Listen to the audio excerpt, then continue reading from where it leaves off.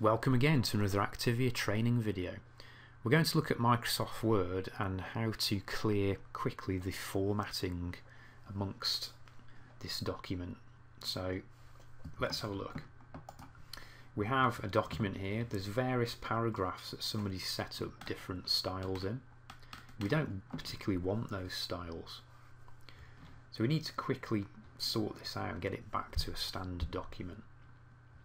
If we're on the Home tab, we can look at the far right, go to Select and use Select All.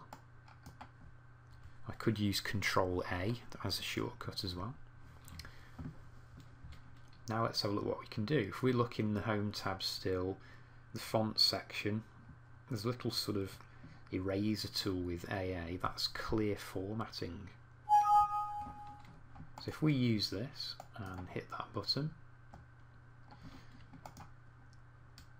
the document now has gone back to the default format for me, which is the Calibri font size 11. So it's reset any issues I had with the selection of different font styles. So if I've got this particular paragraph done in a certain style, the other way to do that, again, to select this paragraph, I can triple click, 3 mouse clicks, so we can triple click to select a paragraph. In the styles section itself there's a drop down arrow and we can see yet again you've got clear formatting here. Hit that and it's reset that back for me, it's cleared the formatting.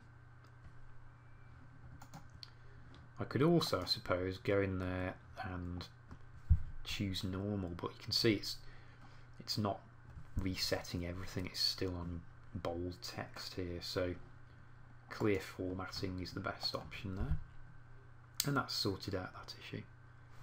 So don't forget, Control A is a good way to select the whole document if you're making blanket changes across the whole document, such as font changes or format changes.